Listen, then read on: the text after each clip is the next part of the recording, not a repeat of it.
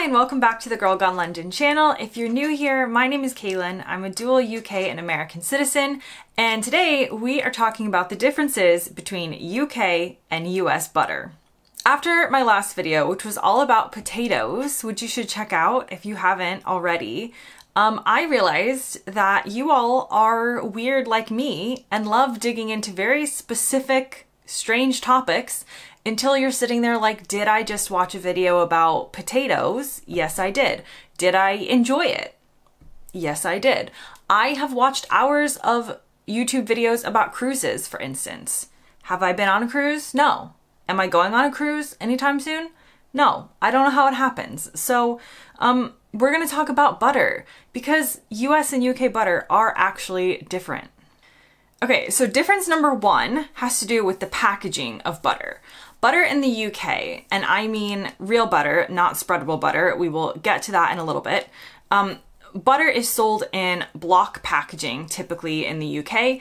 You'll usually get, it's kind of like short and fat rectangle, maybe sometimes square-ish, but it's not like a long block. In the US, on the other hand, butter is often sold and packaged as sticks that then come in a cardboard box that look like this. Each stick, this long stick of butter in the US, has markings on it showing you how much a tablespoon of butter is, so you simply slice it off and you don't have to do any measuring. There are typically 8 tablespoons in each US stick of butter, which is 1/2 a cup of butter. Now, I know my British viewers are having an absolute meltdown right now because you're like, that is the least accurate thing ever, and also, what is a cup? And don't you weigh your butter in grams in a recipe? And the answer is nope. Most American recipes will not weigh ingredients in grams, and many Americans don't even own a kitchen scale. Our butter comes with built-in measurements, which is either weird or genius, depending on, I guess, which side of the pond that you're on. Difference number two is what is actually within those sticks or blocks of butter, because I have to admit that I did think butter was butter before researching this video because I'm not a very good cook, as I've confessed. So when I looked up American versus UK butter, I thought Google was going to laugh at me, but it did not. Instead, it helped explain that American butter and British butter are actually different. So let's start with the basics, which is the butter fat percentage. USDA requires American butter to be at least 80% butter fat, so most will be 80% butter fat.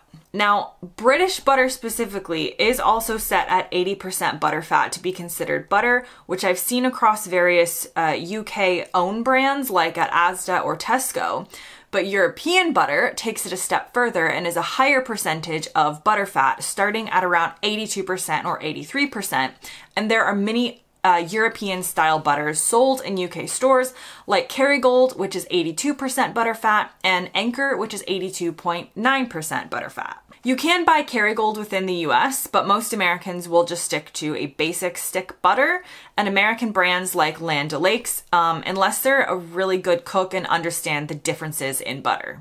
Now, why the difference in percentage requirements? Why do Americans not want their butter to be higher in butter fat percentage? The answer comes down to culture and convenience. The North American industry is focused on quantity over quality, and as someone mentioned in a Quora comment, the North American industry is geared towards turning vast volumes of products in the shortest time possible. Although these plants are state-of-the-art and produce billions of dollars / pounds, the measurement pounds, of very safe products, aging of cheeses and cream is not their schedule. From experience, I would also say that when it comes to quality of food, and I'm not talking about food safety here because that's another topic entirely, but when it comes down to quality, as a culture, more Brits and Europeans tend to be more foodie centric, whereas Americans aren't as much. We don't, as a culture, sit around for a long time eating and savoring our meals like they do in parts of Europe, and we do typically view food as a society as something that is meant to be enjoyed, but we're not that concerned with whether an extra couple percentages of butterfat will make our butter taste better when it seems good enough as it is. And you can disagree with that as a matter of your own personal values and love for butter, but the point of these videos for me is to try and add some context and nuance to the cultural differences between the two, even when we're talking about butter, because often the reason for some of them is not just black and white. It involves a lot of different areas of understanding of how a culture operates and what the people in that culture value. Anyways, moving on, both countries do have salted and unsalted butter options. Now, when it comes to the color of butter, European and most UK butter is going to be a brighter yellow than American butter, which is a very, very, very pale yellow, almost could pass for white. This is down to the diet of the cows. So the standard in the US is grain-fed cows, whereas in Europe, it's grass-fed. In grass, there are natural carotenes that get passed into the milk and thus the butter, which make it appear more yellow, which isn't present in grain-fed cows. Butter in the UK is also often churned longer than American butter, which gives it a softer texture. Let's go to difference number 3, even though I think we've done like 10 differences already, and that is the taste of butter in the UK versus American butter. Because of everything we've gone over so far, American butter has a much more mild flavor than British butter, which is richer and creamier. In America, the European butter brands are sold at a premium for those that want that extra flavor, which is why most American recipes will just use standard American butter, as many families won't have the means or desire to be buying expensive butter all the time and realistically don't care, as I mentioned before. Difference number 4. This was mentioned in another video, but in case you've forgotten or haven't seen that video, Americans typically don't use butter as a spread on sandwiches like they do in the UK.